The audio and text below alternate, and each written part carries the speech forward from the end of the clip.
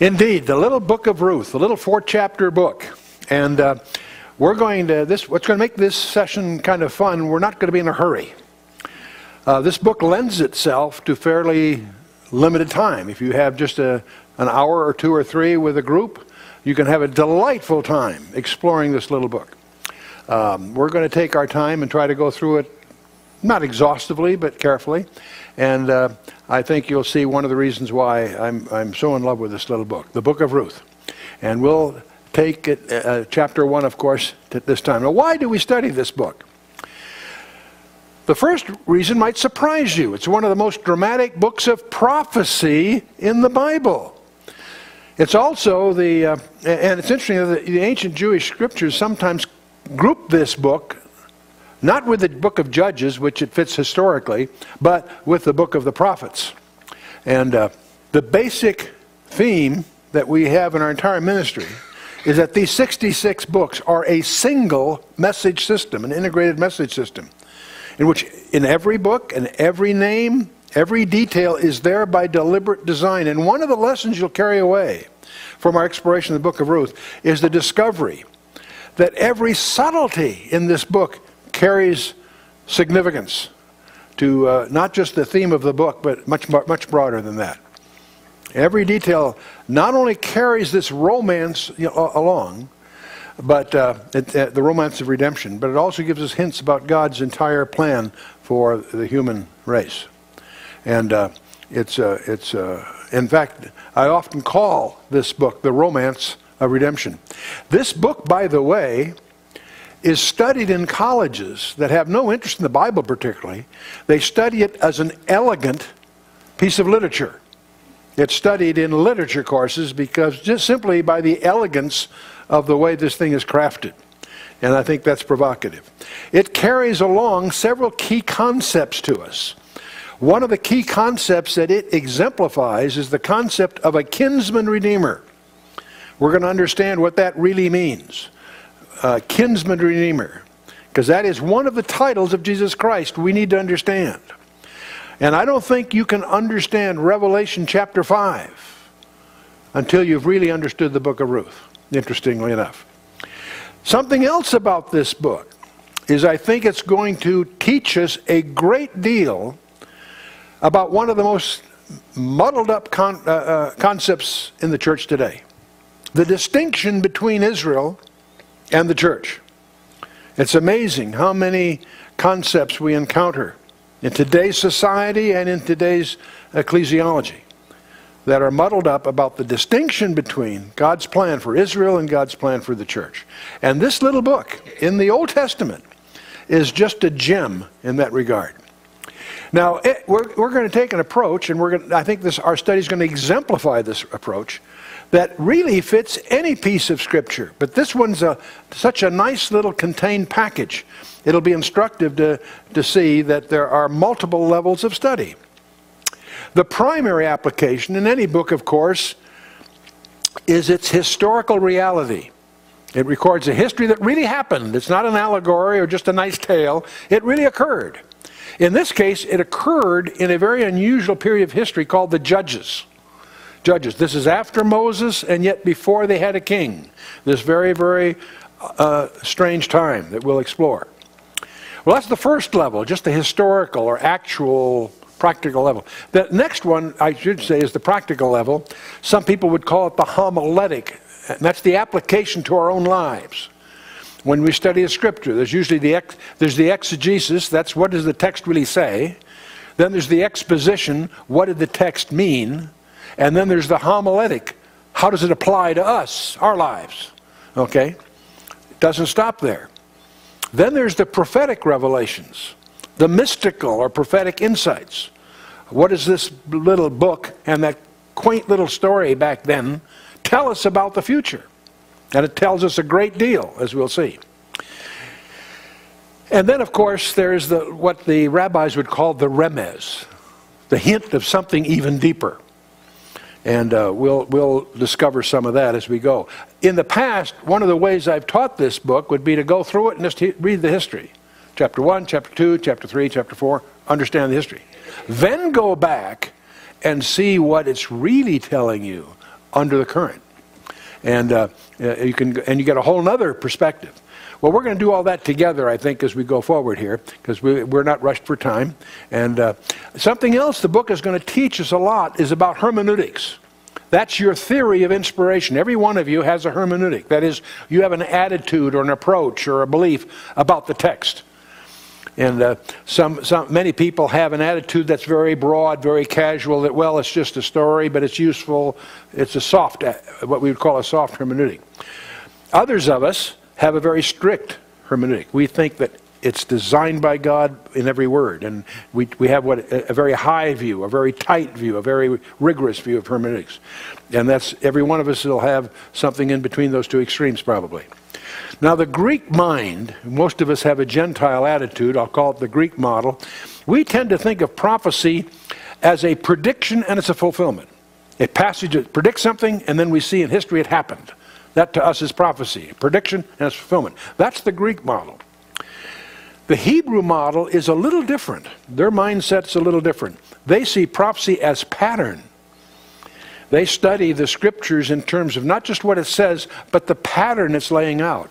And they note with great validity that the history of Israel is a profile of the Messiah in many ways.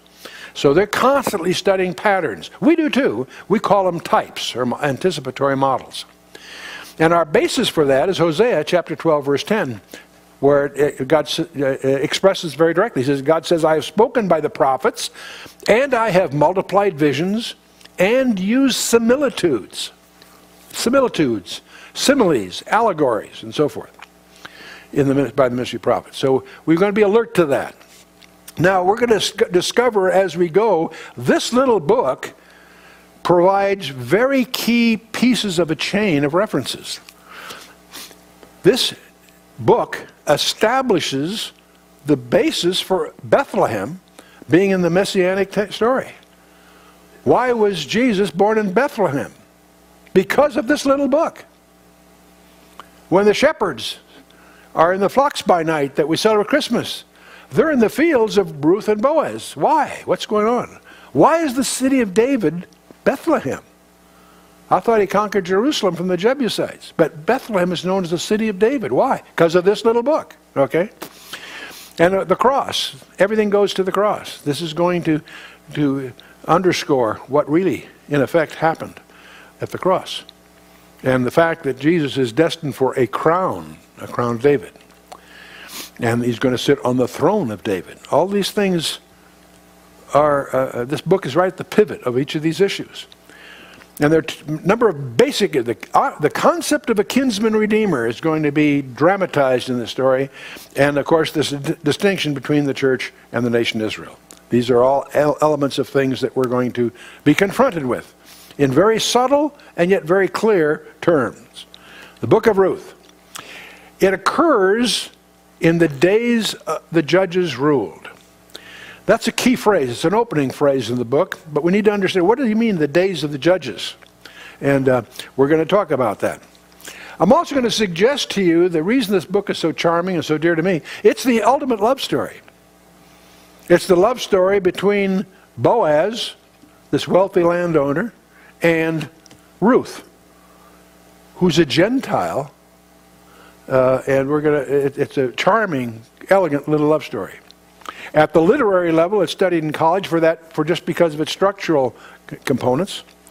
At the prophetic and personal level, it'll impact every one of our lives.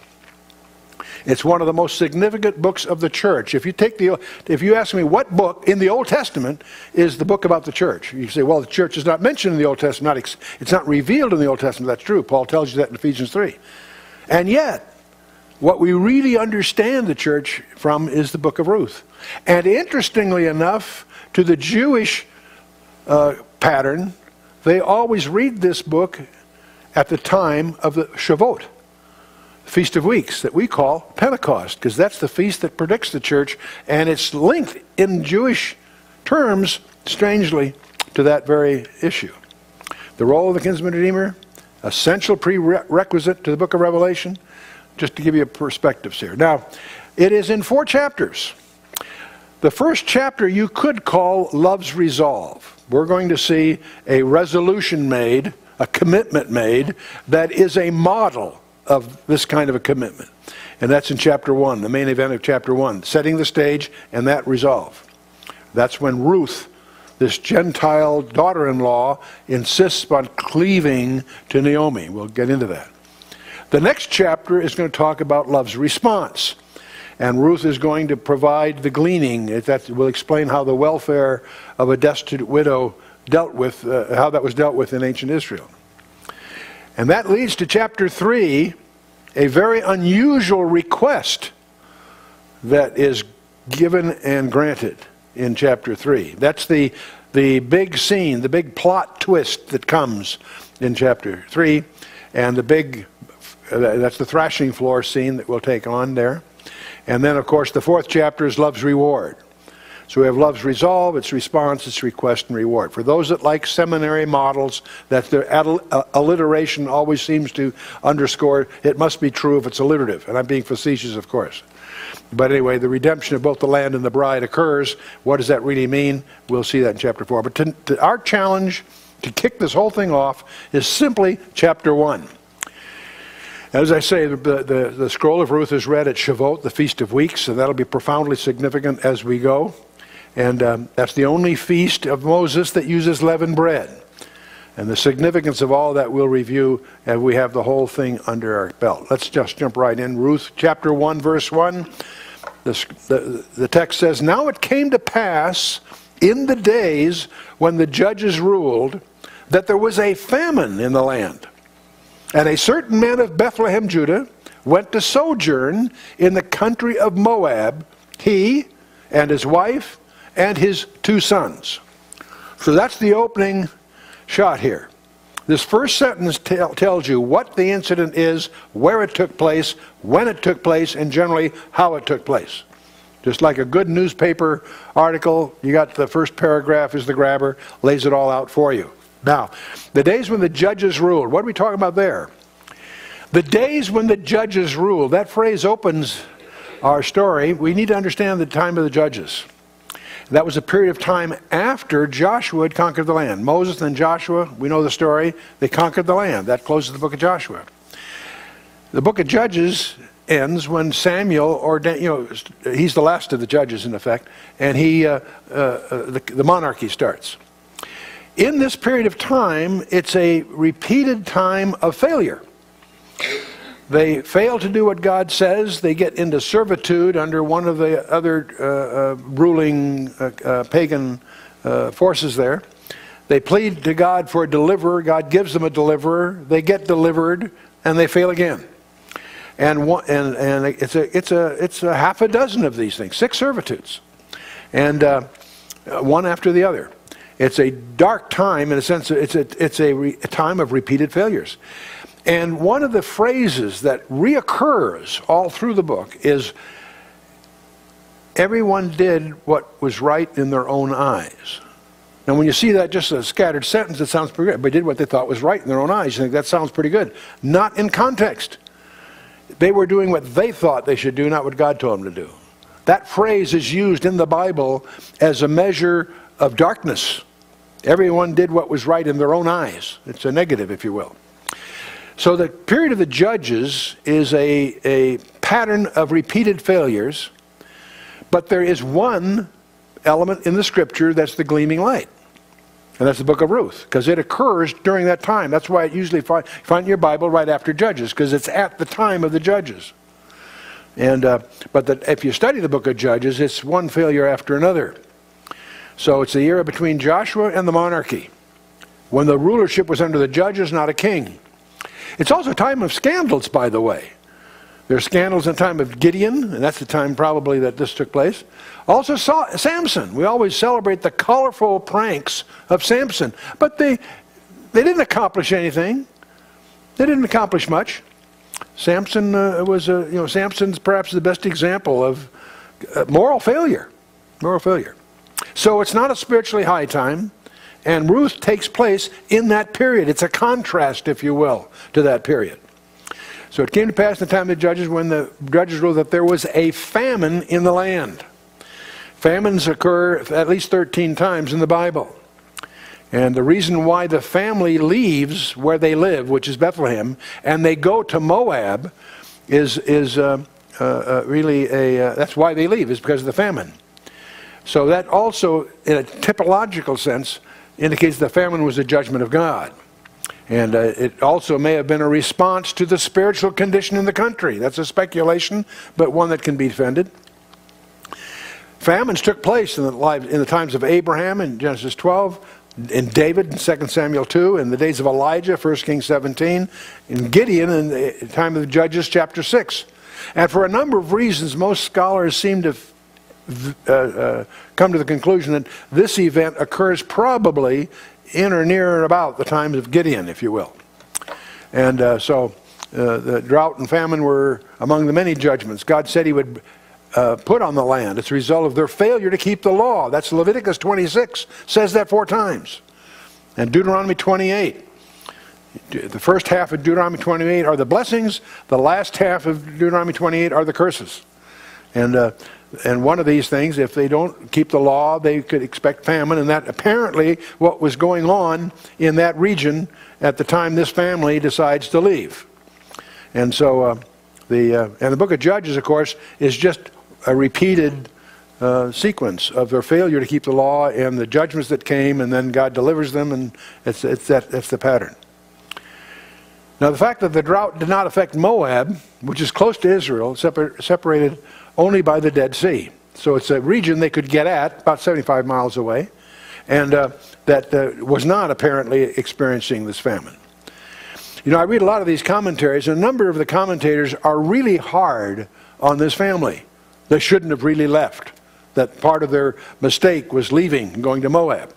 And people try to make it a moral case of that. I'm not here to disparage that. I think it's also a little unrealistic. There's famine. They're starving. There's another area where that isn't their land. They're leaving.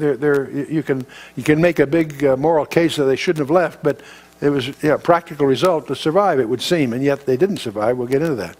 So it was a local famine in Israel only. And that's why it seems to most scholars, most commentators seem to see the famine in Judah as a judgment of some kind. It had to be a very serious one because, it extended over that whole land. Otherwise, they could have simply sojourned in another part of Israel rather than leaving Israel. You follow? That's one point of view.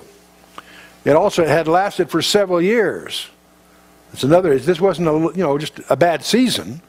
Several years. That's caused them to leave the land. 10 years are going to go by before the way is clear for them to come back. And that's part of the story, of course, when they come back.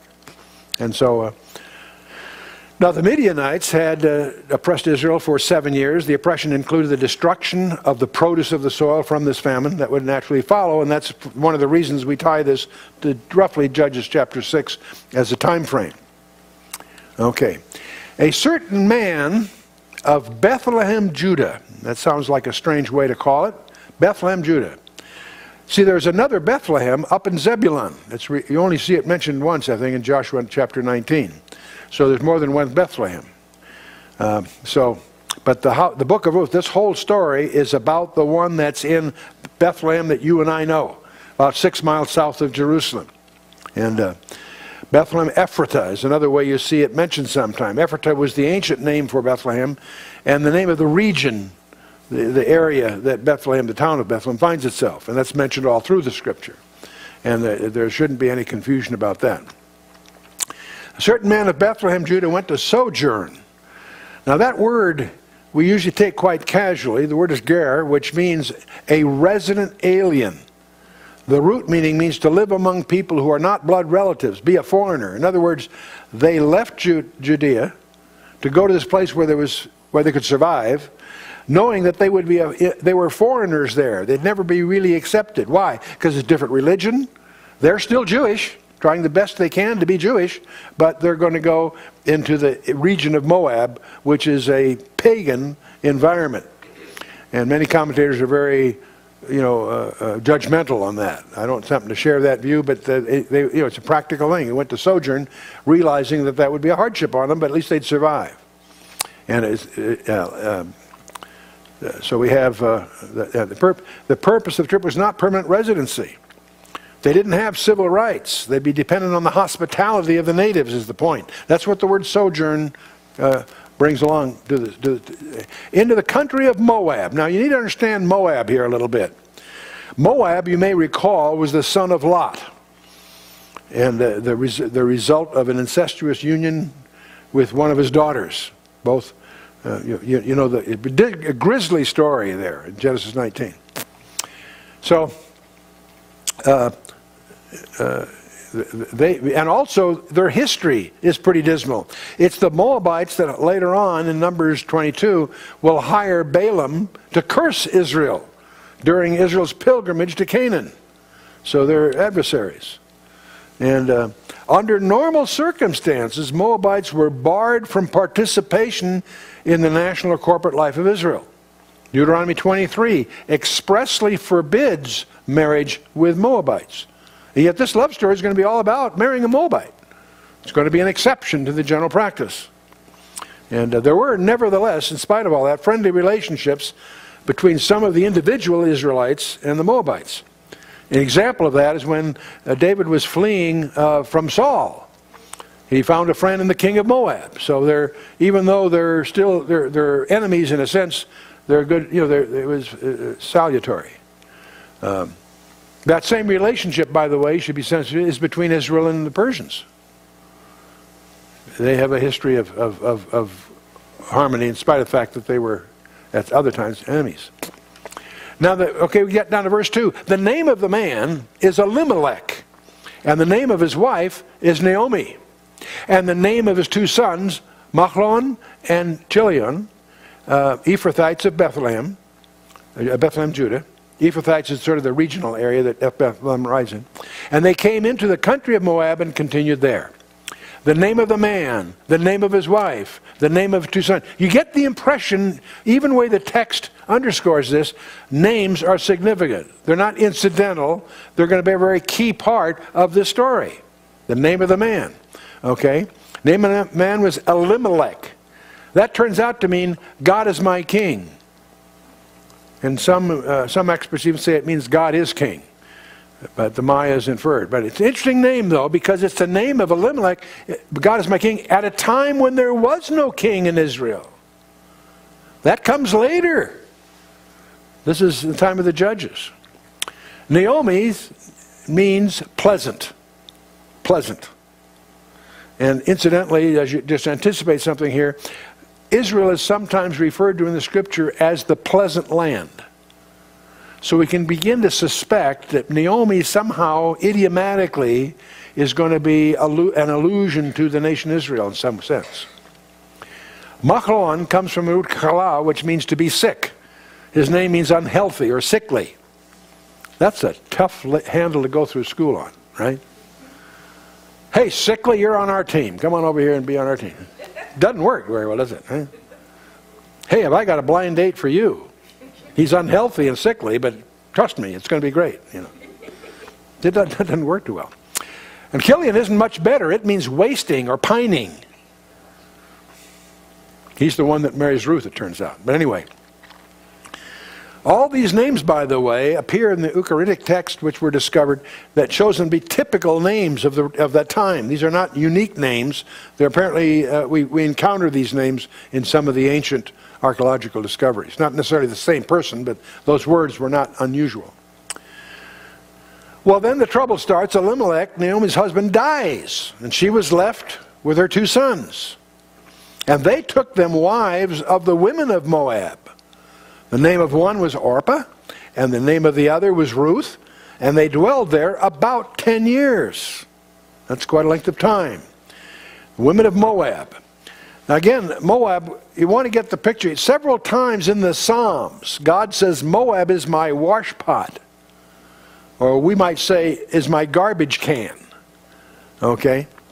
And so, Gentile marriage was forbidden in Deuteronomy 7. And also in Deuteronomy 23, verse 3. So we need to be sensitive to the fact that it was not considered kosher to marry a Moabitess. But grace is going to rule here, because by grace, all things are possible. And we could divert into a whole study of grace there. But you can go to Romans 8 and John 6 and Ephesians 2 and capture it on your own. And again, I want to remind you, Israel is without a king here. The name of the one that marries is Orpah, and it means like it has to do with a neck, but it has to do, it suggests a fawn or a gazelle, something graceful, if you will. Orpah. And the other one is Ruth, which means friendship or desirable one, okay? And those are the two gals. Machlon married Ruth, and Kilian mentioned Orpah. It won't matter much because they're both going to die. I mean, both the guys, husbands are going to die. But anyway, Jews were forbidden to marry Gentile women, especially those from Ammon or Moab. Deuteronomy 7, Nehemiah 13, Ezra 9. So we're suddenly confronting a very, very non-kosher practice here. And to remind you what happened back in Numbers 25, in Moses' day, back then, a couple of generations back here, it was the Moabite women that seduced the Jewish men into immorality and idolatry. And because of that, 24,000 died back in Numbers 25. So, you know, this is apparently these Moabite women were very attractive, and they were the mechanism by which Israel was seduced into idolatry back then. Just a footnote here. Well, Machlon and Kilion died, also both of them, and the woman was left of her two sons, Naomi that is, was left of her two sons and her husband. So suddenly Naomi is really clobbered here. She's lost her own husband, and also her two daughters' husbands, her two sons-in-law, also died. So she's really stranded here in a foreign land, in trouble here. Now you understand, when Elimelech left Bethlehem 10 years ago, he lost his property. He either sold it or he lost it through indebtedness. He somehow got disenfranchised, which is another contributing factor to their leaving town. That's a factor that's going to be very, very significant when we get to chapter 3 and 4. So the context here is the land was lost, and part of this story we're going to deal with is redeeming the land, whatever that means. How does that work? Okay. Then she arose, Naomi that is, with her daughters-in-law, that she might return from the country of Moab, for she had heard that in the country of Moab how the Lord had visited his people and giving them bread. In other words, they're living in Moab, been there 10 years. The three men have died. She's got these two daughters-in-law. She gets word that back home in Bethlehem things are better. The famine's over. There's a 7-year famine, and they've been there 10 years. That all kind of fits, by the way, what we think we know about the history. But now that things are better back home, she's going to go back home. When she goes back home, she's destitute. She's a widow, and her daughters-in-law are widows. So she's dependent on a peculiar technique they had in that culture that we'll get to next time. But to the point, she's destitute. But nevertheless, she realizes that at least God is blessing Israel. She wants to go back to her homeland. Okay? Visit his people, giving them bread. Key word. What is the word for bread? Lechem. What's the name of the town? Bethlehem, house of bread. Not accidental. Not accidental. It's part of the tapestry we're watching here. Bethlehem, house of bread. Wherefore, she sent forth out of the place where she was, and sent her and her two daughters-in-law with her, and they went on the way to return unto the land of Judah. So they apparently are starting to leave. They've picked the on-ramp of the freeway, heading back to Bethlehem, being facetious, of course. Okay. And Naomi said unto her two daughters-in-law, Go, return each to her mother's house. The Lord deal kindly with you as ye have dealt with the dead, that is their husbands, and with me. So she's on her way, they're with her. She's sending them, come on, you stay home. You don't want to go to our strange place. We're Jewish, and it's all Jewish there. You go home to your own mother's house and marry again, this is the concept. The Lord grant you that ye may find rest, each of you in the house of her husband. And she kissed him, and they lifted up their voice and wept. To the young girls of that day, having rest meant having a husband to provide for them. Their husbands have died, but they're still young enough to stay in their culture and find a husband and have a life. The Lord grant you that you may find rest, each of you in the house of her husband, that is, your husband to come. Then she kissed them, and they lifted up their voice and wept. And they said to her, surely we will return with thee unto thy people. They both indicate that they're going to stick with their mother-in-law. This is not a place for mother-in-law jokes. Naomi's quite an exception here. These two girls are willing to leave what they know and stay with Naomi to go to this land where they're so Jewish, which has, that's not just a cultural thing. That's a deeply rooted thing they would be buying into here. Naomi now, and I wish I had the gift of dialects. Some of my friends are so good at this, I'm not. But this coming passage, you really need to have a good New York dialect, because Naomi is going to argue like a Jewish mother, okay? Naomi says, turn again, my daughters. Will ye go with me? Are there yet any more sons in my womb, that they may be your husbands? Okay? Turn again, my daughters. Go your way. For I'm too old to have a husband, and if I should say I have hope, and if I should have a husband also tonight, and should also bear sons, would ye tarry for them till they were grown? Would ye stay? This is so, so contrary to fact reasoning here. Would ye tarry for them till they were grown? Would ye stay for them from having husbands? Nay, my daughters, for it grieveth me much for your sakes, that the hand of the Lord is gone out against me. Ooh, that's an interesting phrase. That's not just a complaint, that's an ascription. Naomi realizes that the judgment of God has been against her. Her husband's gone. She sees in all this God's provision, or lack thereof, however you want to put that, But it's interesting how she's arguing with him that how stupid you can't stick with me, because if I should find a husband and we should have more sons, and by the time they're grown, you're going to hang around till they're of marriage age? You're going to be 20 years too old. See, the whole thing is. But notice that Naomi recognized that all that had happened to her was not pure chance, but the hand of the Lord. And the hand of the Lord is indeed upon her in ways she has no ability to anticipate. And they lifted up their voice and wept again, and Orpah kissed her mother-in-law, but Ruth clave unto her. See, Orpah was going to stay, but Naomi talked her out of it. So Orpah is going to disappear from the pages of history. Okay? We don't know what happened to her. I assume she got back to Moab and found a neat young man, and they had a wonderful life, and who knows. But she's in oblivion as far as the text is concerned. They lifted up their voice and wept again, both of them. And Orpah kissed her mother-in-law, but Ruth clave unto her. So Orpah goes back off the pages of history. But Ruth clave, that's an interesting word, tabak, which means to stick like glue. That's what the lexicon actually calls it. That's Ruth. That's an interesting thing. She's a Gentile. She's a Gentile. She's a Moabitess. And she chooses to cling to Ruth. And see, it's the same thing that induced Orpah to return home as would cause Ruth to stay. The fact that Naomi will no longer have a husband or sons meant that she needed someone to take care of her.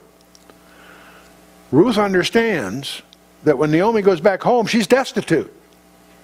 She has no property. She has no husband. She's going to need someone to take care of her. She's getting older. Ruth is stepping into that role of serving her mother-in-law. She understands that she's going to need help. And Ruth isn't going to be equipped to do much else but beg or whatever they do, and we'll come to that in the next chapter. And she said, behold, thy sister-in-law is gone back unto her people and unto her gods. Return thou after thy sister-in-law. Naomi's saying, Orpah's got sense in her head. She's going back. You should go too, Ruth. That's what she's saying in effect. Okay? Notice this. Thy sister-in-law has gone back unto her people and unto her gods. This isn't just a geography thing. This is a religious thing. Her gods. What were her gods? Their national god was called Shamash. Numbers 21, 1 Kings 11. And among other things, to give you a quick snapshot here, they accepted human sacrifices. We were talking a pagan culture here. Okay? That's what they were brought up in, that's what they understood, and that's what Orpah returned to. Okay? Now, by the way, this stuff is found in the Moabite stone. I'll come to that. King Mesha wrote Moabite stone. The Moabite stone is a black basalt memorial stone that was discovered in Moab by a German missionary back in 1868. Okay? That's roughly what it looks like.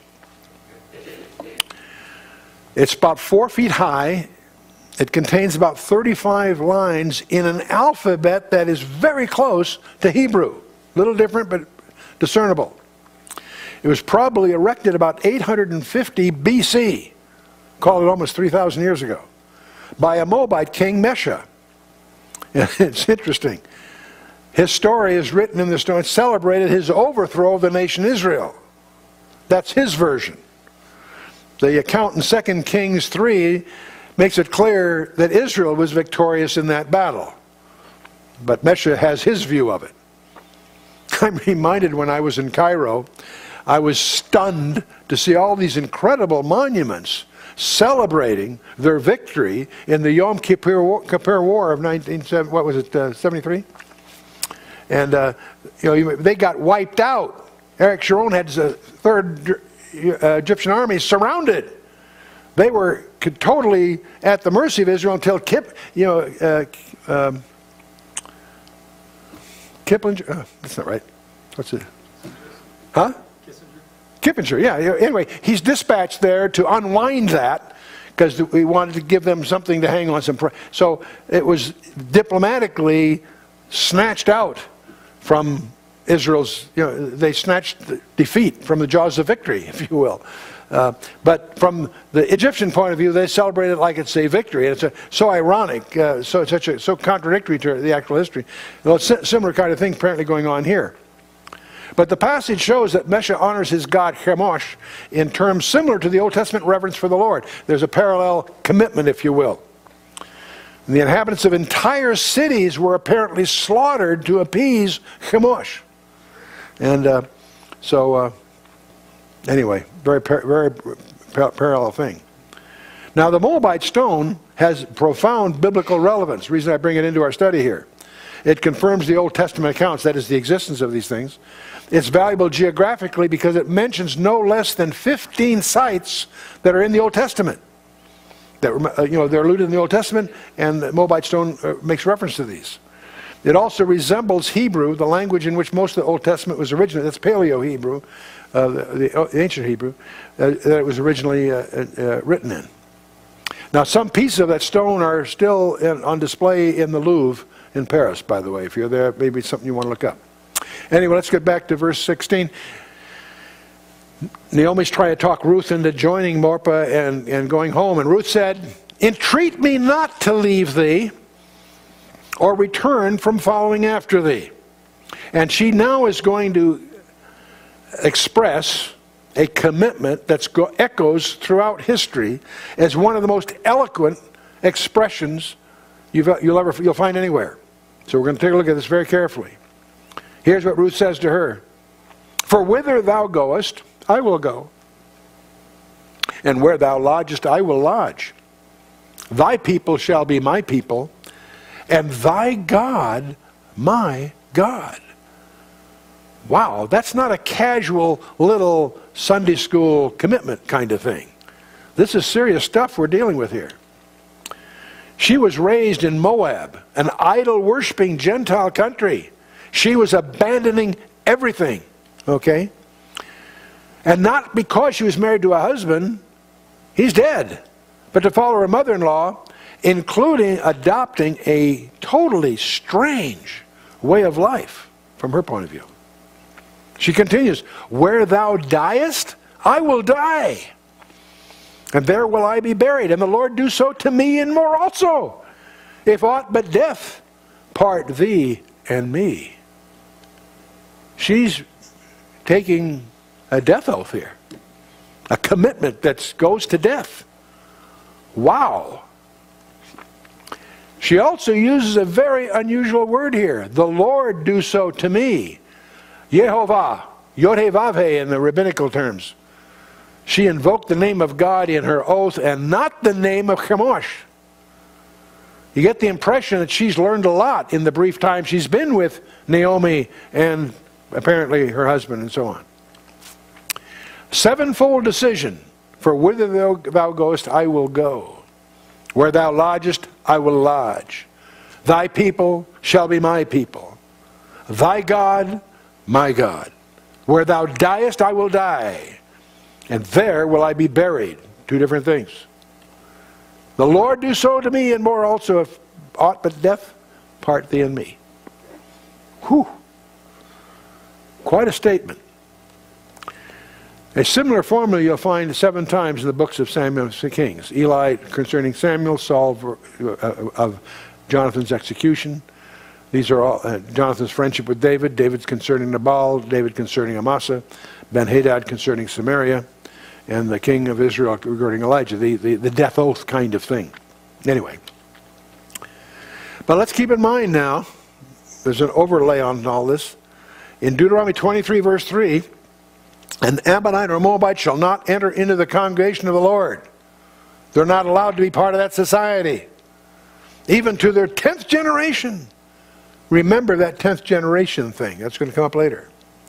Shall they not enter into the congregation of the Lord forever? And how can Ruth enter into the congregation of the Lord? How can she do that? Well, same way you and I can. By trusting in God's grace and throwing herself entirely on God's mercy, which is what she's actually doing. The law excludes us from God's family, but grace includes us if we put our faith on our kinsman redeemer. But that's coming later. It's interesting too, another comment I'll make, the genealogy of Jesus Christ that we find detailed for you in Matthew 4 includes the names of 5 women, 4 of whom have questionable credentials. Tamar committed incest with her father-in-law, Genesis 38. Rahab was a Gentile harlot. She ran a house of ill repute. Ruth was an outcast Gentile Moabitess. She's in that list, if you will. And of course Bathsheba is mentioned by name, but the wife of Uriah is, and she of course was an adulteress. 4 questionable credentials. Who's the 5th woman? Mary. But we'll go on. How did they ever become part of the family of the Messiah? Through the sovereign grace and mercy of God. God is, as Peter reminds us, long-suffering towards us, not willing that any should perish, but that all should come to repentance. Praise God. Let's go on here. When she saw that she was steadfast, when Naomi saw that Ruth was steadfastly minded to go with her, she left speaking unto her. Now I assume that's a journey of about 75 miles. That's not a casual stroll, gang.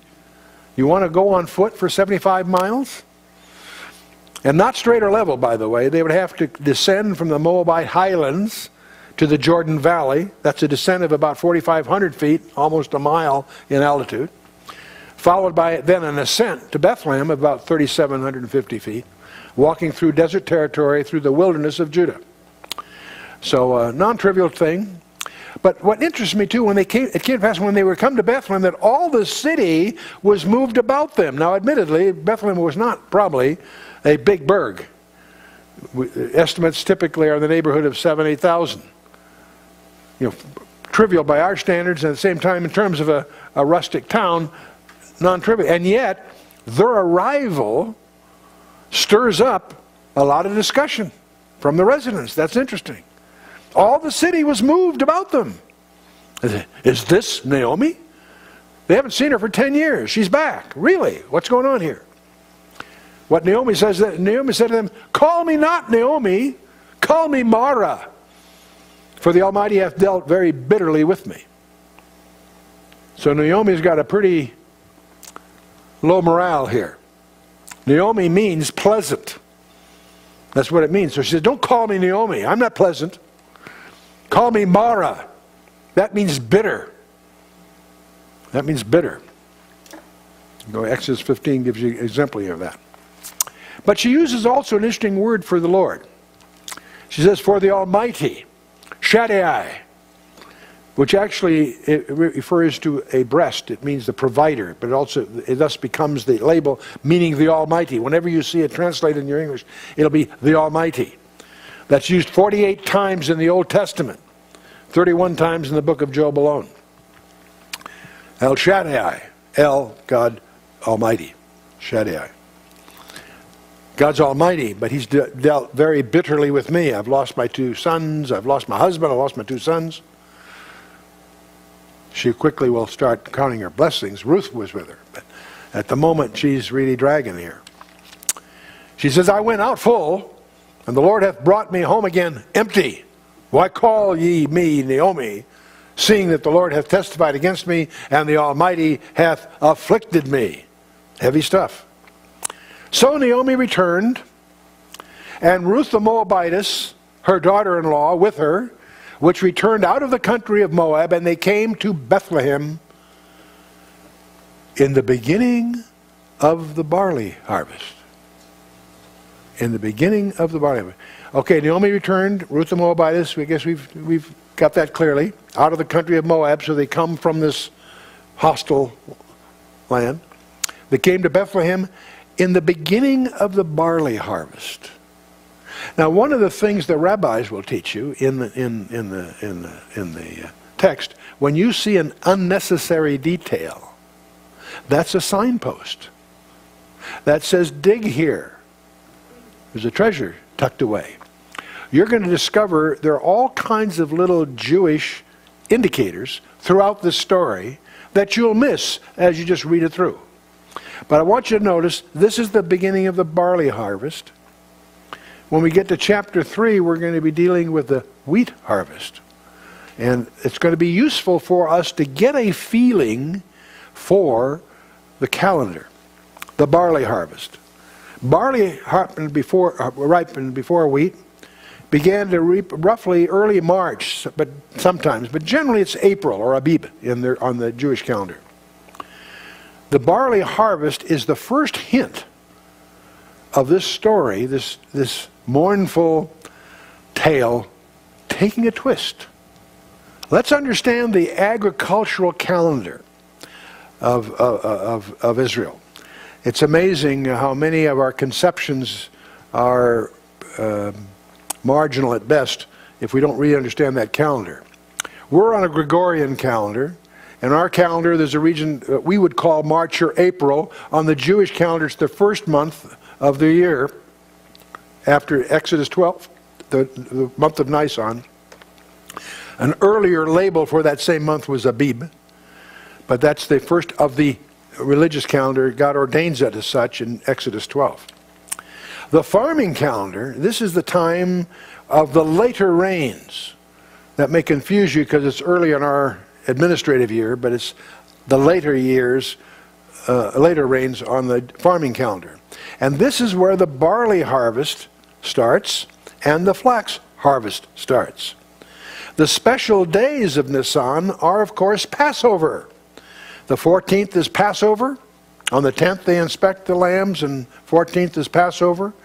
And that's ordained in Exodus 12, but the details or celebration are in Leviticus 23.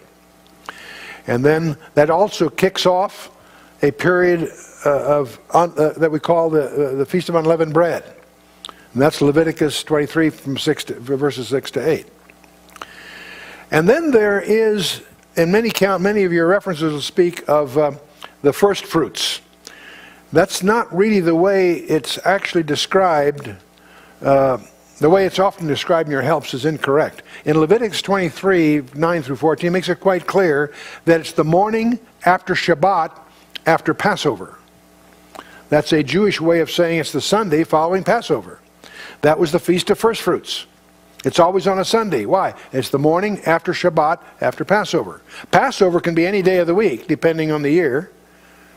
You know, the weekly cycle. It could be on a Monday or Wednesday or whatever. But whatever it is, the following Shabbat, then the next morning is the Feast of First Fruits. And that's the biblical way of pointing to the resurrection of Jesus Christ. And so, for what it's worth. Now, if you were in the early church, the first few centuries of the church, and you attempted to honor Passover as a believer in Christ by using the biblical calendar, you would be excommunicated from the church. You were called a quartodecimans, which is the Latin for 14, because the church was trying very hard to separate itself from Jewishness. And if you tried to be biblical, then you were considered a heretic. Strange days, strange days. Well, let's go to the next month on the calendar. April, May on our calendar would be the second month of the Jewish calendar, Iyar. Also early renderings rendered as Ziv. And on the farming calendar, it's the dry season begins. The next month, May-June period, on the Jewish calendar, it's the third month of their year, it's Sivan. On the farming calendar, that's when the early figs begin to ripen, and vines are tended, and so forth. And it has a special day. It's 50 days after first fruits. Nominally on their calendar, the 6th of Sivan, but that it really depends. The main point is it's 50 days after first fruits, which depends on where first fruits is, okay? And this is what we would, this Shavuot is what we would call, what's also called the Feast of Weeks. It's what we would call the Feast of Pentecost. It's the Feast of Moses that predicts the church. It's the only feast in the celebration of Moses that uses leavened bread, interestingly enough. It's interesting that the Jewish liturgy, the scroll of Ruth, is always read at Shavuot, which is the Mosaic feast that we now know is anticipatory of the birth of the church in Acts chapter 2. How interesting that the little book of Ruth is somehow linked to the Feast of Pentecost. I think that's fascinating. Okay, the fourth month we would call it June or July, but in the Jewish calendar is Tammuz, fourth month. On the farming calendar, that's the wheat harvest, and we're going to encounter that when we get to chapter 3. That's where you also get the first ripe grapes. Note that. Your grapes start earliest is maybe in what we would call July. Then that brings you to the fifth month of their calendar, July, August, the month of Ab. And now that's when they harvested the grapes. Now what I find fascinating about this, I have read more papers trying to justify grape juice at Passover, or at the Lord's Supper. The Lord's Supper is a time of Passover, which is the spring. They couldn't have grape juice in the spring. They had no refrigeration. Let's get serious.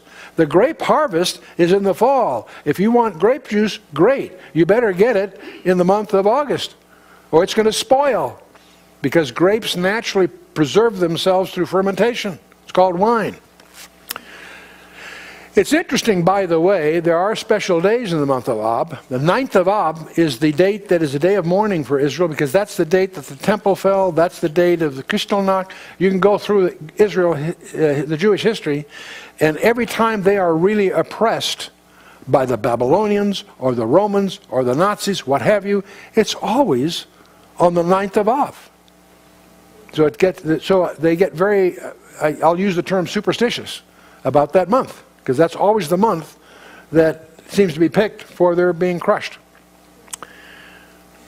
But anyway, you might just remember the grape harvest is in the fall, because I think that is an important thing to understand. And that brings you to August, September, which is the 6th month of their calendar, and that's when the dates are harvested, and that's where the summer figs are still being harvested. And then you get to September, October. That's the month of Tishri. An early label for that month was Ethanim. But it's the 7th month of their calendar, if you're taking Nisan as the first month. Tishri was the first month of the Genesis calendar, but that gets all revised by God in the book of Exodus chapter 12. So that's the month of Tishri. This is when they get the early rains. But the early rains are in the fall on their reckoning. And they're early because that was the beginning of their original civil calendar. Special days, of course, the first of Tishri is the Feast of Trumpets. The first of Tishri is also a civil celebration called Rosh Hashanah. Their civil New Year starts on the first of Tishri. But distinguish between the Rosh Hashanah, which is a civil celebration, and the Feast of Trumpets, which is the religious celebration. 10 days later, on the 10th of Tishri, Yom Kippur, Day of Atonement. And then 5 days later begins a week-long feast called Sukkot, or the Feast of Tabernacles. And so that's the fall feasts. You have 3 feasts in the spring in the month of Nisan. You've got Passover, Feast of Unleavened Bread, and Feast of First Fruits. You have 3 feasts at the end of the cycle. Tishri, Trumpets, Yom Kippur, and Sukkot. Between those 2 groups, you've got this weird one. 50 days after Feast of First Fruits, not after Passover, after Feast of First Fruits, you have the Feast of Pentecost, the Feast of Weeks, Shavuot. At which time the church is born, and also at which time the book of Ruth is on the Jewish reading list. How interesting. Book of Ruth, it's going to be full of these little interesting. So just as a quick summary of what we've seen, in the days the judges ruled, there isn't a king yet. Famine drives the family to Moab. And then we have all these names. Elimelech, God is my king. Naomi, pleasant land. Machlon, unhealthy, to blot out. Kilion, puny. Those 2 guys die as well as Elimelech. Naomi deters her daughters from following her. Orpah yields and doesn't follow. Ruth sticks, cleaves like glue to Naomi. So for your next session, I want you to read very carefully chapter 2. Because it's a very colorful, direct little story, and yet it is littered with little surprises hidden underneath the sentences. And I also want you to study, one of the reasons the book of Ruth is so rich in illuminating us, it depends on understanding the ancient laws of Israel. Israel had some practices that are very strange. The law of gleaning, the law of the Levirate marriage, and the law of redemption. And this is the book of the Bible. It is legislated in the Torah, but it is exemplified in the story of Ruth. So I want you to study the law of gleaning. It's in Leviticus 19:9 and 10, and Deuteronomy 24, 19 and 21. How does the law of gleaning work? That was their provision for the destitute. If you owned a area of land, you were allowed to let your reapers go through it once and only once. Whatever they missed, you had to leave there for the destitute, the widows and orphans and people in need. Because they were allowed to follow your reapers and glean what was missed. That was their form of a welfare state, gleaning. So obviously Naomi and Ruth, because she's younger, would do it for Naomi. She would follow the gleaners, and that was legal. And it was against the law to go back a second time. What you couldn't get on your first pass was the property then of those that were in need. And that's operative there to understand the peculiar dynamics of going on chapter 2, except pay attention, because chapter 2 has some very subtle surprises in it that set you up for the rest of the story. So that's your time for next time. Let's stand for a closing word of prayer. But this little treasure, little 4-chapter book, is a treasure. The more you study it, the more you discover about it. And so it's kind of refreshing to be able to go through it here with more casual time. Once you learn this little book, you can go through it with a friend around a campfire in an hour. You don't have to get into a lot of what we're going to get into to capture its treasures. So it's a fun book in that regard. On the other hand, it's refreshing to be able to go at it very slowly. We're going through, it's a little 4-chapter book, and we're going it slowly. We're going in chapter 2 this morning. And why do we study this book in the first place? First of all, it's one of the most dramatic books of prophecy. That may surprise many people. In fact, the ancient arrangement of Jewish scriptures coupled the book of Ruth not with the book of Judges historically, which it is now, but it was compiled with the book of the prophets, interestingly enough. And it's not only, it's a charming love story, a romance that is studied in colleges, not as a piece of the Bible so much as just an elegant piece of literature. It's studied just because of its elegance as a story. But it also, once you understand what it's really all about, it's a romance not just between Ruth and Boaz, but between the creator of the universe and ourselves. And that's what's so remarkable, the romance of redemption. And it exemplifies a concept in the Bible that's all through the Bible, but here it's encapsulated as the kinsman redeemer. What do we mean by that? People who have not studied the book of Ruth are not prepared for Revelation chapter 5. You won't understand Revelation chapter 5 until you really understand the book of Ruth. It also deals with another issue, the distinction between Israel and the church. One of the great tragedies in our culture, our church culture. Most churches have no grasp of the distinctiveness of God's dealing with Israel in contrast with his dealing with the church. And you say, gee, the church is not revealed in the Old Testament. That's technically correct. And yet, of all the Old Testament books, the book of Ruth tells us a great deal about the church. And in fact, what's so strange is the Jews treat this book as part of their liturgy around the Feast of Shavuot. The Feast of Shavuot is 50 days after Feast of First Fruits. It's of the 7 feasts of Moses, it's the one that anticipates the church. It's the only Levitical feast that uses leavened bread, strangely. So there's a whole study about that. But the linkage of this book with the Feast of Weeks, or Feast of Pentecost as we would call it, is rather provocative. But we're also going to learn some things from this book about hermeneutics, your theory of interpretation. Hermeneutics is simply your theory of understanding, your theory of interpretation of the Bible.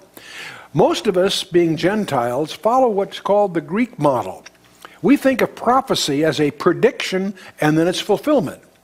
The prediction that Jesus would be born in Bethlehem, and then yet he was born in Bethlehem. The prediction in the Old Testament, the fulfillment in the New. That's our classic Gentile model. You say, well, that's Gentile, yes, but the Hebrew model is a little different, by the way. In the Hebrew mind, prophecy is pattern. That's why they study patterns.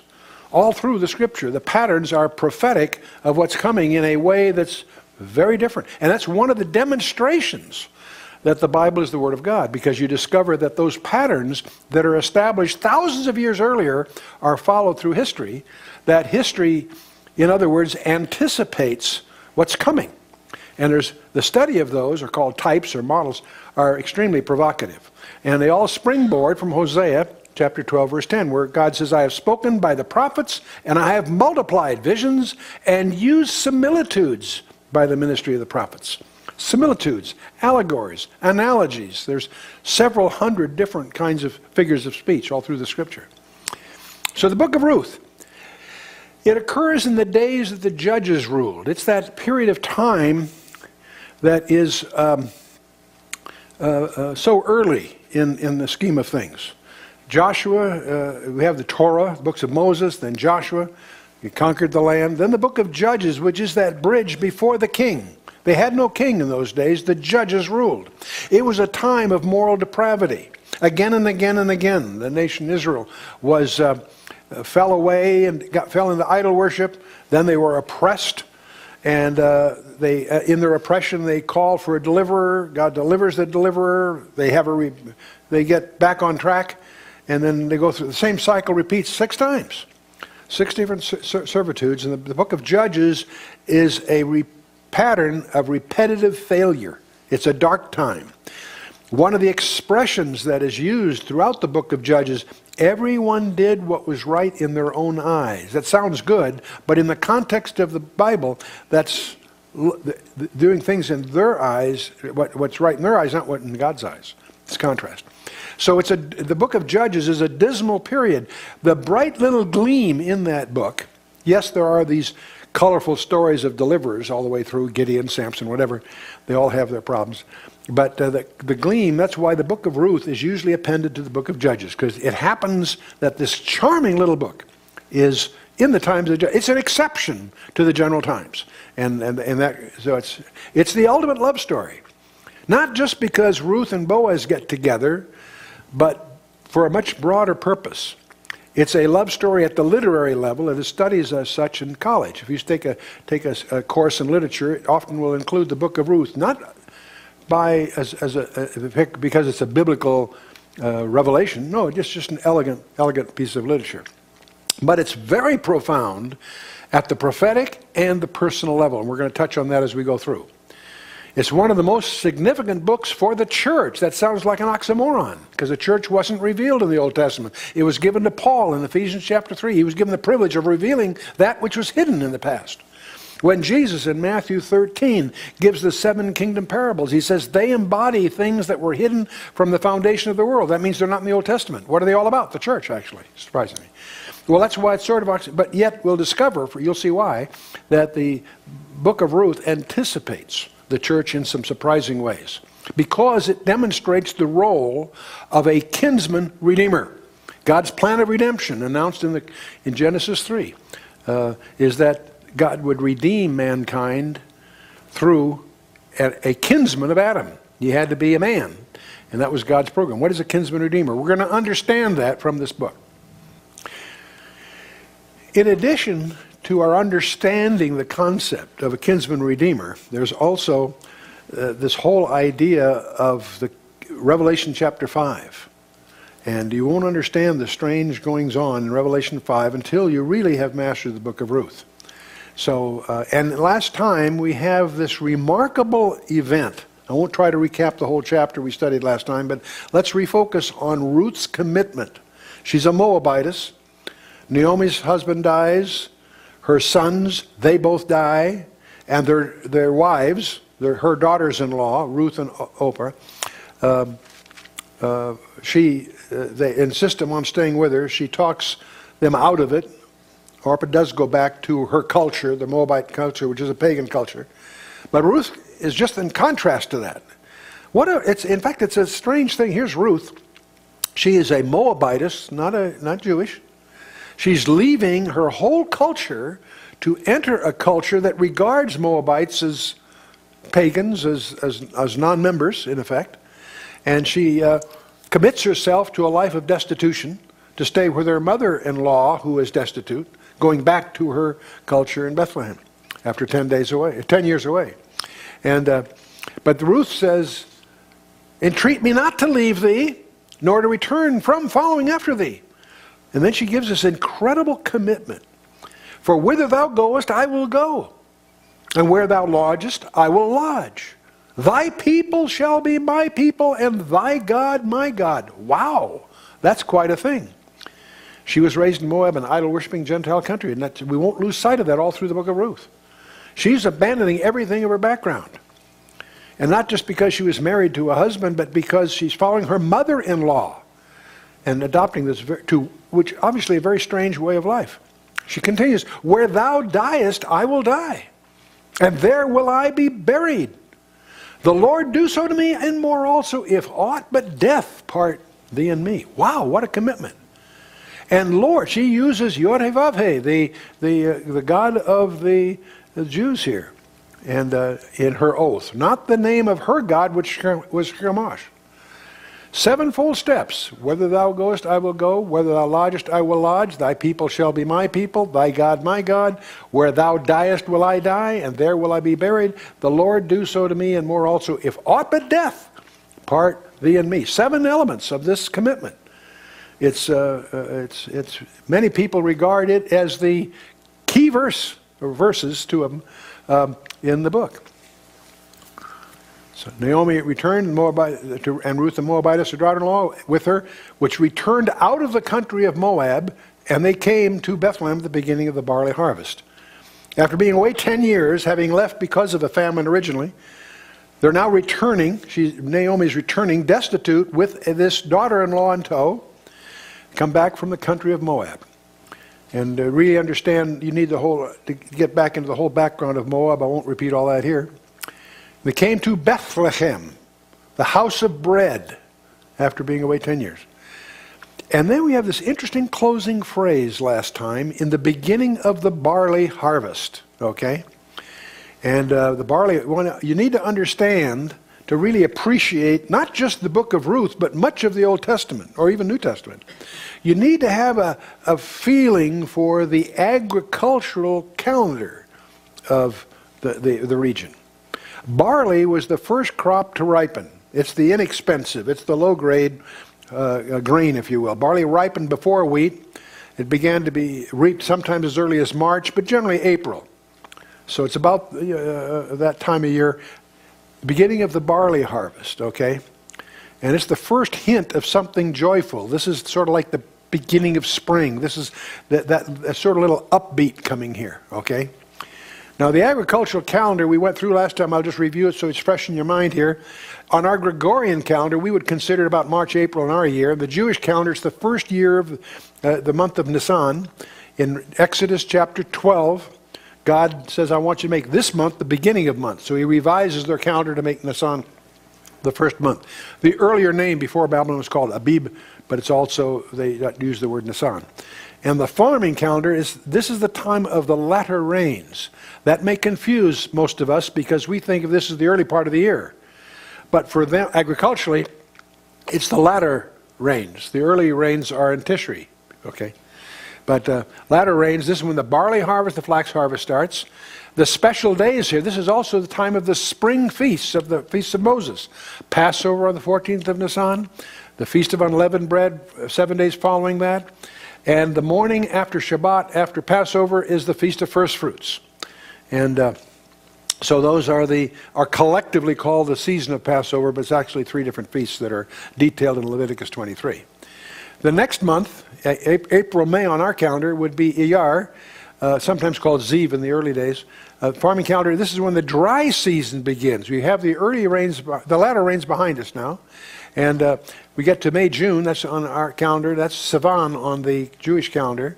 That's when the early figs begin to ripen. That's when vines are beginning to be tended. Special days here are Shavuot. 50 days after the Feast of First Fruits is the Feast of Shavuot, the Feast of Weeks. We call it the Feast of Pentecost because of the 50 days. And it's the feast, the only feast of the Feast of Moses that uses leavened bread. It is anticipatory, of course, of the church, but that is a recent insight, so to speak. And on the Jewish liturgy, this is also the time the book of Ruth is read. So you want to link your thinking to this period of time. And as we move on in our calendar to June, July, we have the 4th month in the Jewish calendar, Tammuz. That's when the wheat harvest goes. And that's going to be a key part as we get into chapter 3 of the book of Ruth. We're in chapter 2 today.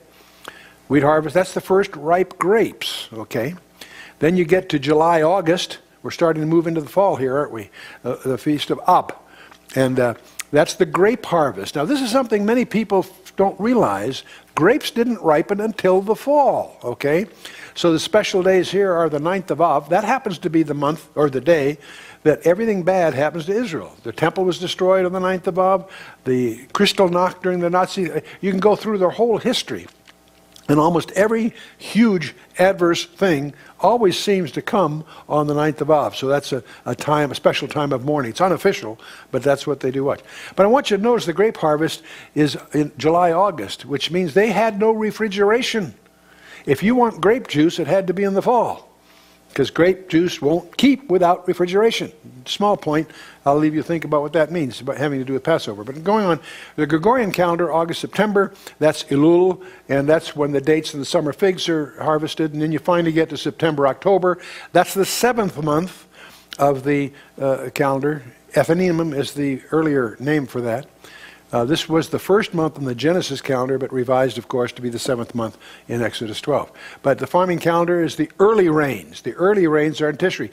I mention that because for most of us, that sounds backwards, because we think of the fall as being the close of the year. Okay, in the farming sense, that's the beginning. That's when the early rains were in the fall. The special days here are the fall feasts, of course. The Feast of Trumpets on Tishri 1st.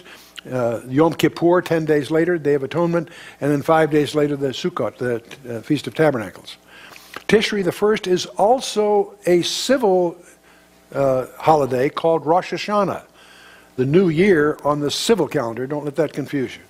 It's okay, so there we are. Book of Ruth. It's in 4 chapters. Love's resolve, we could be at the title of chapter 1. That's when Ruth was cleaving to Naomi, decides to cast her life with her after her husband, all their husbands died. Chapter 2 is love's response, and we're going to see Ruth gleaning. What does that mean? We'll get into that here this time. And love's request, a widely misunderstood chapter 3 to the uninformed. We'll deal with that on the famous thrashing floor scene. And then we have the big climax at the end with full of surprises. Chapter 4, the redemption of both the land and the bride and so forth. So we were in chapter 1 last time. Today we're going to explore chapter 2 of this elegant little love story. First verse. And Naomi had a kinsman of her husband's, a mighty man of wealth of the family of Elimelech, that was her husband, and his name was Boaz. A mighty man of wealth. You know, the Hebrew implies much more than that. He's a kinsman, he's a relative. The term also implies a history of valor and strength, not just wealth. All 3 concepts are suggested in the word that's used there. So he's apparently had a distinguished warrior background. That would be suggested by that term. He's strong in strength. In fact, his name is used as one of the pillars of the temple, we'll discover. He's of the family of Elimelech. That's of the husband that passed away, Naomi's husband that passed away. Very important to understand as the story progresses what we mean by a kinsman, what it really means. And so this means, by the way, that this man of wealth, this man of valor, he potentially could be a kinsman redeemer. And that's what's going to emerge here as a story. He is of the tribe of Judah. And that's what's going to link the tribe of Judah with Bethlehem. Jesus was born in Bethlehem because of this story. Or putting it the other way around, the story occurs in a way of protecting the Messianic line, we'll discover.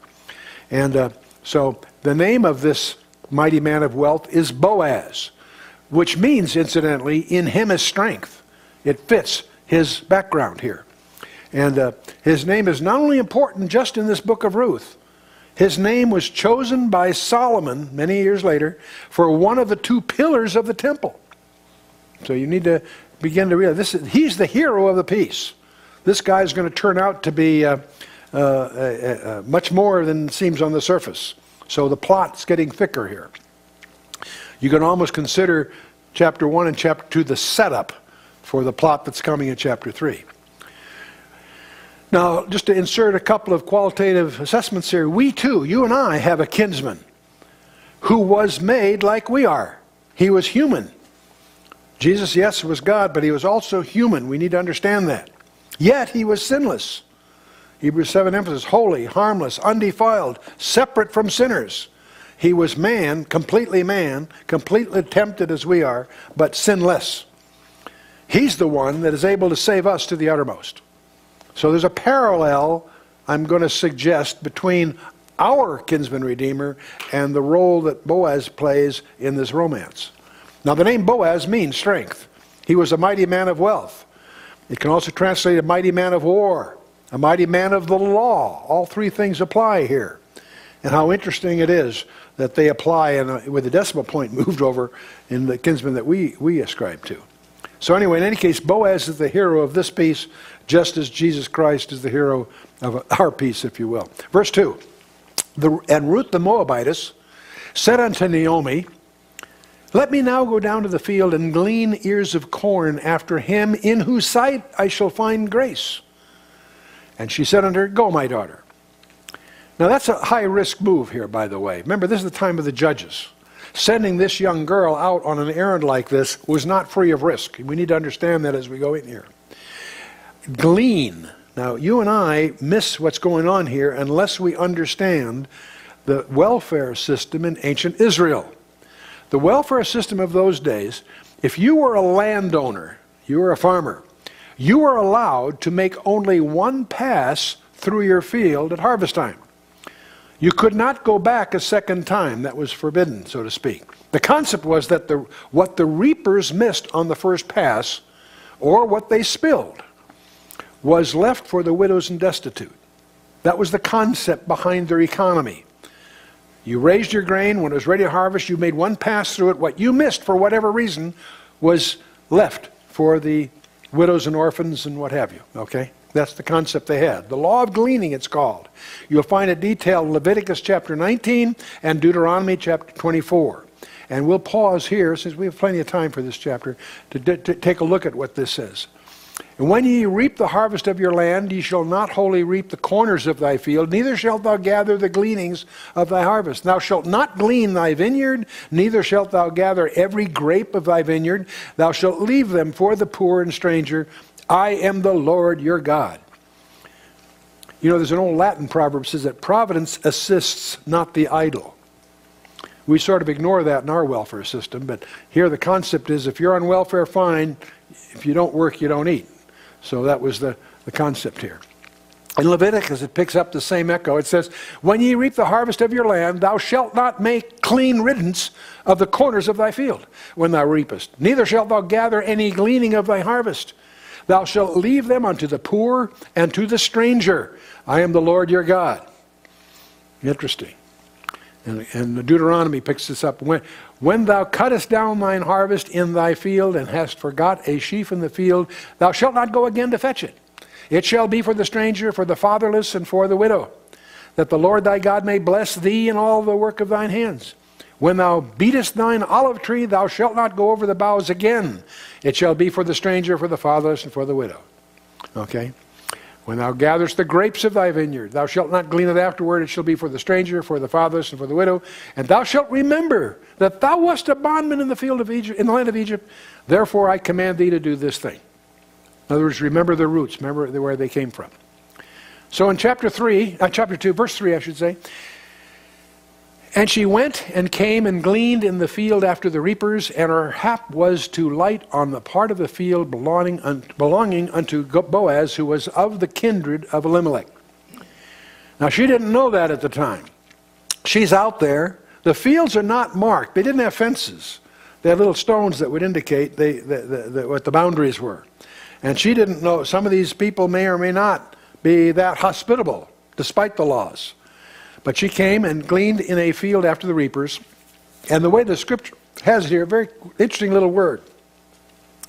Her hap was to light on the part of the field belonging to Boaz. The word is migrate in the Hebrew, unforeseen, meeting or event, accident, happening, chance, fate. We would say it happened, or it's happenstance. She happened. It was just coincident that she happened to pick the field that belonged to a member of the family clan. Did she know that? No. But you see, this gets into another concept that's important for us to understand. Coincidence is not a kosher word, as some people would say. Or other people would say coincidence is when God is working undercover. Okay? There is a discovery in the field of mathematics that you may need to be aware of. Let me just shift here a little bit. And of course, what makes this also relevant is she happened to be on the field of Boaz, who was of the kindred of Elimelech. So he's a kinsman. That's going to turn out to be key to the whole story. There is an advanced field of mathematics. One of the most advanced fields, most recent fields, is chaos theory. That's one of the latest areas of study in advanced math. It's known as chaos theory. It's based on the elusiveness of randomness. We think of randomness as readily available. It turns out you can't find a random number. See, any procedure to get a random number is a procedure, non-random. You see, that's the dilemma you get into. There are two mathematical concepts that we encounter in the field of mathematics that we cannot find in the physical universe. One of those is infinity. That's where two parallel lines finally meet. We know they never do meet. So infinity is elusive. And one of the great discoveries of 20th century science is that the universe is not infinite, it's finite. That has staggering implications. But the other thing that most people don't realize is another thing we cannot find in the physical universe. That's true randomness. True randomness is very elusive. Let me go into that. See, chaos theory describes the behavior of certain dynamical systems that are highly sensitive to initial conditions. They speak of the butterfly effect, how a butterfly flipping on one side of the world can create a hurricane on the other side. That's sort of the concept that's embraced here. And as a result of the sensitivity, which manifests itself as an exponential growth of perturbations in the initial conditions, the behavior of chaotic systems appears to be random. This is like smoke curling out of a smokestack and so forth. There's all these kinds of examples that are not really random, it turns out. And these systems are regarded as deterministic, meaning that their future dynamics are fully defined by their initial conditions, with no random elements involved. Their behavior, thus, is called, that's one of the kinds of chaos called deterministic chaos, or simply chaos. In the information sciences, randomness, or entropy, mathematics are divided into two kinds. There's deterministic and stochastic. Most of us have learned that 2 + 2 = 4. That's deterministic. Most engineering courses, all the way into advanced engineering, are deterministic. F = ma, whatever. Stochastic equations are where the variables have some random elements. 2 + 2 = 4. Well, what do you mean? You mean 2.0, 2.1? How accurate is your 2? If your 2 is, if there's two estimates, approximately 2 and approximately 2 equals approximately 4, what's the range of variability? See, suddenly you're dealing in something other than it's deterministic. Those are called stochastic. So if you're looking for a random number, it turns out the way you get it is by getting what appears to be, what may be adequately random for your purposes. Those are properly called a pseudo-random number, because you can't find a true random number. It turns out as you try to do that, the very method you use is not random. The RAND Corporation, the granddaddy of all the think tanks I was involved with many years ago, in 1955 published a book at the time which was a milestone. The book was called 1 Million Random Digits with 100,000 Normal Deviates. I have one in my library. And it actually is a book. You pick that up, you think this is a joke. Here's a book, you open up this book, and it's full of random numbers. And that was a milestone in its day, because you don't understand how hard it is to get a random number. What did they do? They used supercomputers at the time and worked and worked and worked to make sure that each number was not predictable. There was no periodicity. There was no periodicity, no symmetry. And so this is not as trivial as it sounds. It represented a great deal of computation to make sure that the numbers had no predictability. They were truly random. What's the defining characteristics? The total absence of design. Design and randomness are opposites in the information sciences. That's what's so absurd in our culture today, where they attribute design to randomness. That's a contradiction in terms. It's the height of absurdity. So when you see design, you recognize it instinctively. There's designing taking place. I usually talk about the beads of Waitangi. These 347 beads I spilled on the floor, I put them on a string, and ooh, it spelled out Genesis 1, verse 1 in Morse code. And if I try to tell you that happened handedly, you laugh at me, because obviously you know that's impossible. Because you would, to get that turns out to be statistically virtually impossible. And so what I guess I'm saying is, the point is, we recognize design as deliberate, okay? A mousetrap has 5 key parts: a platform, a spring, an arm, a trigger, you know. And if you have only 4 of the 5 parts, you don't catch 4/5 as many mice, you catch 0. There's a thing called irreducible complexity. Without that basic complexity, you don't have a mousetrap. So there are systems in which there are hundreds of parts, any one of which is missing, it doesn't work. That tells you it's designed, you see. And that's just common sense. And yet, so the point is, randomness is the opposite of design, so for what it's worth. We now discover that our planet is not only uniquely positioned for life, we call it the anthropic principle, it's not only designed for life, it's designed to be discovered. It's positioned in the galaxy. Its position for total eclipses opened up the whole field of spectrography. And it's positioned within as we study it, we not only discover it makes life possible, it was designed to be discovered. Our position in the galaxy, if it was anywhere else, we wouldn't be able to discover what and it goes on and on and on. It implies teleology. That means a purpose. Not only is designed, design has a specific purpose, and that purpose is not only for life, it's to discover God. Interestingly enough, privileged planet, very key milestone. Anyway, that's exactly what the Bible points out. By the way, the reason I'm going through this extended thing here is in Proverbs 16:33. It says, "The lot the chance, the dice, whatever, is in the lot is cast in the lap, but the whole disposing thereof is of the Lord. There is no such thing as randomness. That's exactly what Einstein said. One of his famous quotes is, God does not play dice. You know why he doesn't? Because if he did, he'd win. Okay? Because he knows in advance what's going to happen. So there are two imputed concepts that are elusive in our physical world. Randomness is one of them. We have stochastic versus deterministic processes. We have pseudo-random numbers because we can't get a true random number. And the whole field of chaos theory deals with this whole contradiction. And of course, infinity. We discovered, the great discovery of 20th century science is that the universe on the largest, in the sense of largeness, is a finite universe. It may be big and expanding, but it's finite, not infinite. Staggering discovery, but definitely made. Also, what's even more amazing is on the microcosm, that if we look smaller and smaller and smaller, we get to a point where things are indivisible. We discover that our universe is made up of, whether it's length, mass, energy, time, are made up of indivisible quanta, as they call them. And that means we are in a digital simulation, a simulated environment. That's a whole study in some of our stuff. Anyway, so here is Ruth, and she just happened to stumble on this field that belongs to a kinsman. She didn't know that at the time, but upon this little coincidence hangs the whole tale and hangs the reality of Jesus being born in Bethlehem, as we'll see. Anyway, behold, Boaz, now he's the owner, he happened to swing by here. Then Boaz came from Bethlehem and said unto the reapers, the Lord be with you. They answered him, the Lord bless thee. There's management and labor. The management says, the Lord be with you. And the organization bellows back, so to speak, the Lord bless thee. That communicates a great deal. You can be cynical and say, well, that was just the style of greeting in that day. That may well have been.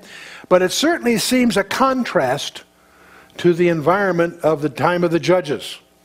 And it certainly speaks well of the environment that we're dealing with, as will be confirmed by other things that happen here.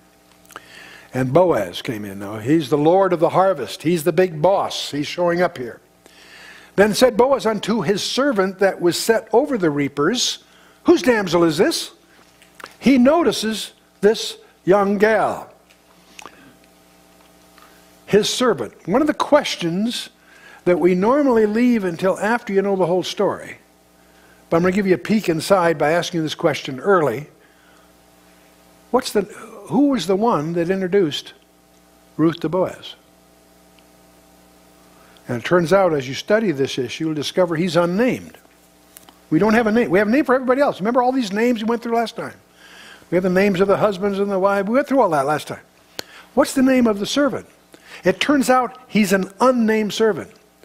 And that, to those of you that are diligent students of the Bible, that should raise a underline.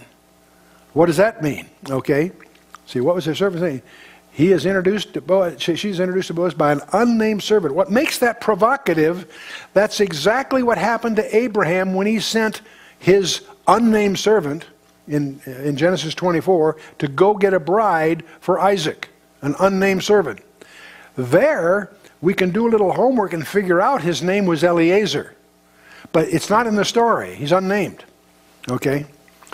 And why is he unnamed? Because whenever the Holy Spirit is in a model, in a type, or in a role here, he never testifies of himself. That's what Jesus said in John 16, verse 13. Howbeit, when he, the Spirit of truth, is come, he will guide you into all truth, for he shall not speak of himself. The Holy Spirit never speaks of himself. And it fascinates me as just an architectural aspect of the Bible, is that every time the Holy Spirit is in the, or somebody's in the role of acting in the role of the Holy Spirit, he's always unnamed. In Genesis 24, Abraham's servant is unnamed. Now, you could, by doing some homework, you can find out his name is Eliezer. What does Eliezer mean? Comforter. Comforter. How interesting that. And that's profoundly significant when you study Genesis 22 and Genesis 24 in terms of the Akedah and the getting of a bride of Isaac and all that. That Abraham is the type of the father. And Isaac is in the type of the Son, and Eliezer is a type of the Holy Spirit. We have the Trinity modeled there in some very interesting ways.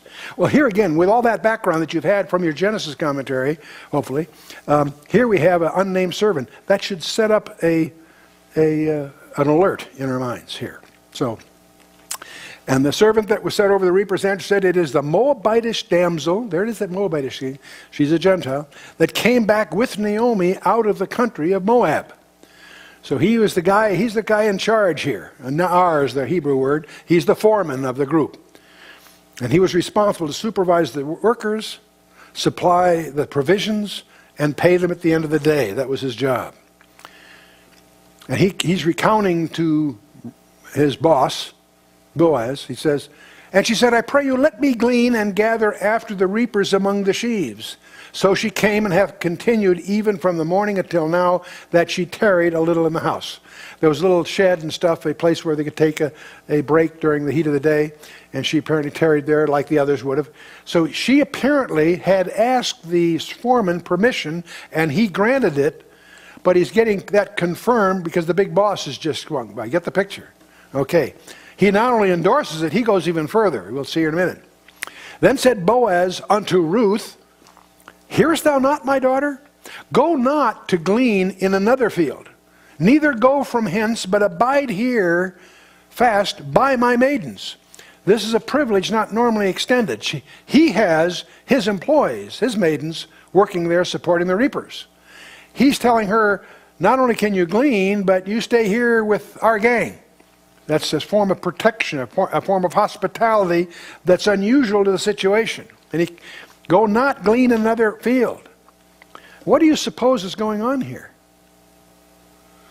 Well, I take it that the Moabitish gals are pretty good-looking gals. I get that from what Balaam comes with Balak. The Moabitish apparently were pretty good-looking gals. But anyway, she apparently has quite a good reputation. He has heard about Ruth having associated with... Bethlehem was abuzz about all that, if you may recall in the last chapter.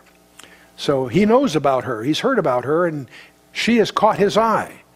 Now, nothing inappropriate here. He's just got a favoritism apparently here. He goes on. This invitation is to continue gleaning in his fields permanently, not just today. This is the barley harvest. In a couple of months, the wheat harvest. She is to endure. She's got an open invitation to glean, as the law provides, in Boaz's fields. And she was free to continue then through the barley harvest, which included March and April. And all the way through the wheat harvest, which would be May and June. So she's gained here a franchise, if you will. And he continues, let thine eyes be on the field that they do reap, and go thou after them. Have I not charged the young men that they shall not touch thee? And when thou art athirst, go unto the vessels and drink of that which the young men have drawn. Really? She's getting some privileges here. One, she's supposed to stay in this field. She is free to follow immediately after the servant girls, which her pickings would be the most numerous. That's the favored position. And his intervention and provision, he's put out the fix. He's put the word out. No monkey business. She enjoys his protection. She understood this. What does she do? She fell on her face and bowed herself to the ground and said unto him, why have I found grace in thine eyes, that thou shouldest take knowledge of me, seeing I am a stranger, a foreigner, a Moabitess? She's not even Jewish. There's a Hebrew play on words here, by the way. It's sort of like this. You have noticed the unnoticed. See, you have acknowledged me even though I'm an unknowledged one, or a stranger, see? You have noticed the unnoticed. And what's the basis of all of this? Grace. What's our basis with our kinsman redeemer? Same thing, grace. And Boaz answered and said unto her, it hath fully been showed me all that thou hast done unto thy mother-in-law since the death of thine husband, and how thou hast left thy father and thy mother and the land of thy nativity, and art come unto a people which thou knowest not heretofore. He's impressed with, see, he's done his homework. Her reputation has preceded her here. So he continues, the Lord recompense thy work, and a full reward be given thee of the Lord God of Israel, under whose wings thou art come to trust. Whew. pretty neat. She's got a tremendous, shelter, umbrella over her, if you will. Then she said, "Let me find favor in thy sight, my Lord, for that thou hast comforted me, and for that thou hast spoken friendly unto thine handmaid, though I be not like unto one of thy handmaidens." Boaz said unto her, "At mealtime, come thou hither, and eat of the bread, and dip thy morsel in the vinegar." And she sat beside the reapers, and he reached her parched corn, and she did eat, and was sufficed, and left. He serves her lunch. And by the way, he served her lunch. The word vinegar there is chometz, which is a drink made from sour grapes. So it's like a sour wine in a sense. Okay, it's a form of refreshment. Bear in mind, they had no refrigeration. Okay, and those grapes would be from last August. Got the picture? Okay. And when it says he reached her parched corn, tzabat is the word. It actually means he reached with his own hands. So here the landowner is treating her to lunch, is what's going on here. But she did eat and was sufficed and left. In fact, not only was she sufficed, she even brought some extra that she had back to Naomi of the lunch. We'll see in a minute. And when she was risen up to glean, Boaz commanded his young men, saying, "Let her glean, even among the sheaves, and reproach her not." In other words, if she inadvertently wanders where she shouldn't, don't sweat it, okay? The Hebrew here is very emphatic. Even between the sheaves she may glean. Now, it was unusual for a gleaner to be allowed to pick up grain this close to the harvesters. They're normally permitted to glean only after the harvester. You get the idea. The concept was the harvest, the people earning their rent and groceries go first. What's left over was for the welfare. Here he's saying, don't sweat it. If she gets where she shouldn't, be that as it is. That's no problem. But he goes further. I love this verse. "And let fall also some of the handfuls on purpose for her, and leave them that she may glean them, and rebuke her not." I love this verse because very early in my ministry, I found people sending me notes.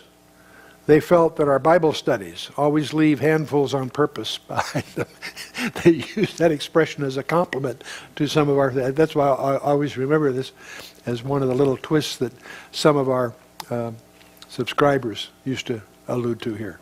Handfuls on purpose. Tzevatim, which means handfuls of ears themselves. And it's only used here in the Hebrew Bible. It's the only place that word shows up. And they're to pull out handfuls of stalks here. This is, if you visualize someone growing a handful before the scythe cuts it off, that's what we're talking about here. It's what's in the left hand when you're cutting it down with the right hand. That's what a handful on purpose really represents. What this says in our vernacular would be, the fix was in. She's being taken care of. So she gleaned in the field until even, and beat out that which she had gleaned, and it was about an ephah of barley. Now, what's an ephah? Okay, ephah is about 9 gallons. Give you a rough feeling for this. 10 ephahs make 90 gallons according to Ezekiel 45. And if Josephus's computation of a bath or ephah is right, then we're about right there. A dry measure of about 1 bushel comes close to this. It corresponds to a bath in liquid measure and the standard for measuring grain. It was a standard volumetric measure in the agricultural world, an ephah. If you look at it as like a bushel or about 9 gallons, we're close. And she took it up and she went into the city, and her mother-in-law saw what she'd gleaned. And she brought forth and gave to her that she had reserved after she was sufficed. In other words, she had some left over from lunch that she also gives her mother-in-law. Her mother-in-law, her suspicions are out. What's going on here? This gal's brought back a bunch. She hath reserved after she's sufficed. She brings back about 30 pounds of barley. For the two of them, that's almost enough for a week, for the two of them, in one day. So she's done well. And Naomi obviously is a good Jewish mother. Understands that. And she also gave her some of her leftover provisions from lunch. And her mother-in-law said unto her, "Where hast thou gleaned today? And where wrougest thou? Blessed be he that did take knowledge of thee." And she showed her mother-in-law with whom she had wrought, and said, "The man's name with whom I wrought today is Boaz." Ding! Ruth may not understand what's going on, but a good Jewish mother picks up on this, okay? Naomi said unto her daughter-in-law, Blessed be he of the Lord, who hath not left off his kindness to the living and to the dead. Naomi said unto her, The man is near of kin unto us, one of our next kinsmen. He's not actually the next. That's the plot problem we're going to get into at the end of chapter 3. But this is, suddenly the fog lifts. Now we're beginning to, sense where this is going. He is one of our next kinsmen. The word is Goel, and now Boaz is connected with the concept of a kinsman redeemer. This is where the plot thickens in terms of the romance. It also, the fog lifts in terms of its relevance to you and me today. And Ruth the Moabitess said, He said unto me also, Thou shalt keep fast by my young men until they have ended all my harvest. Wow. Naomi's not stupid. She's figured out what's going on here. This guy, she has caught his eye. Naomi said unto Ruth, her daughter-in-law, It is good, my daughter, that thou go out with his maidens, and that they meet thee not in any other field. You got the picture. You got to see a good thing here, stick with it. So she kept fast by the maidens of Boaz to glean unto the end of the barley harvest and of the wheat harvest. A couple more months after that. There's two different harvests we're dealing with here. And dwelt with her mother-in-law. She stays living there. There's no changes in that regard. Unto the end of the barley harvest and of the wheat harvest. The last chapter closed announcing the beginning of the barley harvest. This chapter closes with the end of the barley harvest and of the wheat. So we got a few months going to transpire here. The barley harvest is the time of Passover, the first of the Mosaic feasts of their religious year. The wheat harvest is about 50 days after the barley harvest at Shavuot, or Pentecost. And it is at Shavuot that this book is required reading in the Jewish community. That's their association. If you ask them why do they read it then, they'll say, well, because it's all tied to these harvests. That's only part of the reason. Now, we've talked about the law of gleaning in this chapter. There are two other laws that are going to become very important. And so I thought we could, since we have a little time here, we can just review these. This is your homework for next time, is to read Leviticus 25, verses 47 to 55. See, Israel belongs to God. When Joshua entered the land, it was granted to the 12 tribes. That land was to stay with the tribe, okay? When you sold land, you didn't sell it in fee simple as we think of it in our culture. It was actually what we would consider a lease. You could sell the use of that land for whatever period of time transpired from then to the year of Jubilee. Every 50 years, all land returned to its original owners. What you dealt with, what in our vocabulary would be leases, not sales in the fee simple sense. And so, when you sell your land, as I say, you sold just the rights to use it for a while. And in the year of Jubilee, every 50 years, the land would return to its original owners. Now, it happens they never really observed that. That's a whole other problem we don't have to get into here. And when you sold your land, the title deed would include rules for its redemption. In other words, let's assume you were destitute, you sold your land, the use of your land, to somebody else. That contract would, on the outside of the scroll, would be the rules by which it could be redeemed by a relative. If a few years went by and you had a benefactor in the family that was willing to redeem that land for you, they could perform and pay the guy for the unused years and get it back. That's the concept of redemption, okay? And so the rules for redemption would be inscribed on the outside of that scroll. That's why when you see a scroll written within and on the backside, that implies it's a title deed, okay? And so the law required that if your next of kin would show up, there was some procedure by which you could purchase back. That was called redeeming the land. And the land is to be redeemed back to the one it was originally signed. To give you an example of this, a strange example, in Jeremiah 25, Jeremiah the prophet knew that the Babylonian captivity was about to begin and it would be 70 years. He was a prophet. He wrote that down. God instructs him to go buy some land before going into captivity. Boy, that's pretty stupid.